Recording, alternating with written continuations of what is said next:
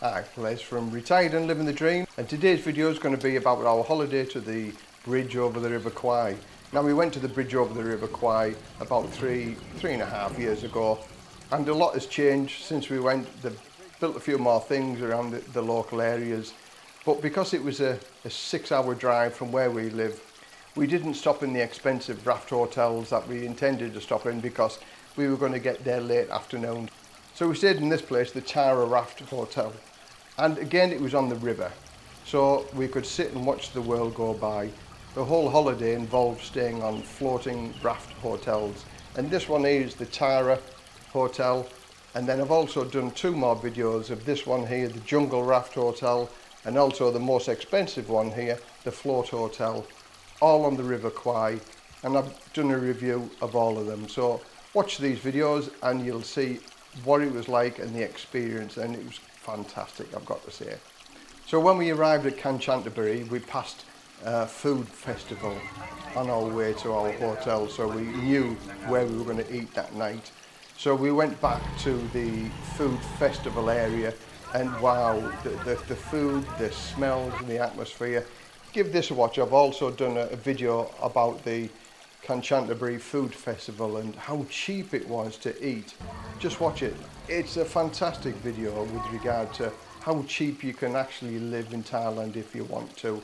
And the food was phenomenally cheap and delicious. Beautiful. Again, watch this video. So anyway, our holiday to Kanchanaburi, the following day we went to the bridge over the River Kwai, which was only 2 minutes from our hotel, the Tara Raft Hotel. The Tara Raft Hotel, a very budget raft hotel at 900 baht, and as I say, you'll see the pictures here. Very basic but very comfortable, and it ticked all the boxes for being on the river. And we sat and we had a drink on the evening time on the pontoon next to our raft hotel and just watched the world go by. Such a magical feeling, sat by the river watching the world go by. I'd recommend anybody to just go and sit by the river. It's so relaxing, so quiet and peaceful. It hits the spot.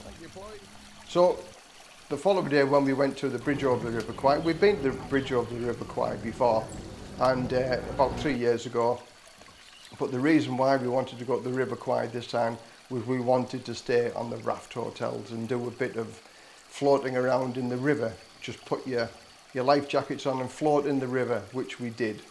The bridge over the River Kwai, we went back to the same floating restaurant overlooking the bridge over the River Kwai, and the food here, this was 150 baht. 150 baht for a nice meal overlooking the bridge over the River Kwai. Again, just the atmosphere, the feeling, the food, the service, the staff. 150 baht, not expensive, is it? To sit in the location that we did. And luckily, as you see by here, whilst we were having our meal, a train actually went over the bridge over the River Kwai, which just added to the feeling of being at the bridge over the River Kwai. And again, just watch these videos. The one about the food, the one about the Jungle Raft Hotel, and one about the Float Hotel. Stunningly beautiful location, stunningly beautiful, stunningly beautiful places where we stayed. So enjoy the videos, and thanks for watching.